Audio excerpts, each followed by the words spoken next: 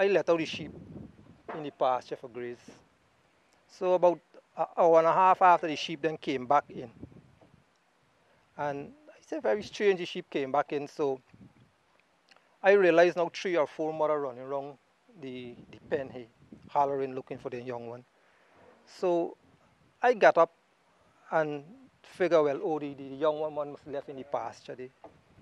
So I bring the feed, I bring up some feed and run all them back in the pen. As you can see, there is a pen there where we put them in the night. So then I realized that we got a count of the sheep inside here, which is 89. 18 ram, 10 young one, and the remainder in you. So after I look around in the pen, I only realized that it got 5 of the young one. I start look around outside there and I look around. Unfortunate for me, he come for pay me. And when he came now, I tell you about the situation. And then when I do a total check out of 89 now, I only get 67. So then he come and we look around and we see where the entrance, where the sheep come up. Whether they go the fence and they use it as an entrance across the sheep. And as we investigate further, we go up on the hill there, we see the vehicle come over and you see the impression cross.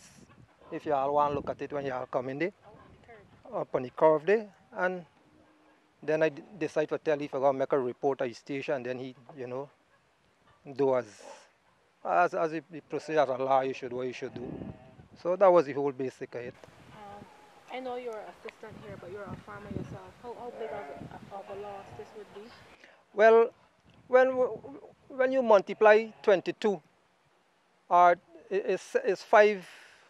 is 5 small u. But when you multiply 17 by $500, right, you could do the math, right? And that is a great loss to the farm. It's a real great loss. I call another farmer friend of mine named Mitchell. I know his surname, but I know him by Mitchell. And he tell me that it's only Wednesday morning when he come, he realized that 2 of his pen was open and about 32 of his sheep was out in the pasture with additional 2 rams from other pen. But I didn't know that. It's only this morning when I tell he, then he tell me that I try to go by he Wednesday, and like I didn't got through this, so they come here. And I can forward the conversation. I doing farming just below. If we could step back there, you could look across. We had melon theft there Monday and Friday last week. So pre-larceny in Barbados is growing rapidly. You feel this area being targeted in particular? Well, it targeting because, you know, it very unsecure by the farmer them that far, the houses them far. So ain't really got light here, ain't really got no light there. I just mentioned to he that, you know, the pre-larceny now getting that they're putting in a stage now that you have to go and invest unnecessary money for bringing light, bringing camera, you know. And if you go there and look around, you ain't got no camera for no houses out here.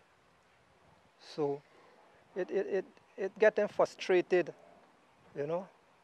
And I ain't seen it gonna stop because as you can see, the officer actually that he got to do your own, you know, that why do your own investigation. You understand? So how much nitrous you gonna lose? I lose enough, look, watchman, my melon.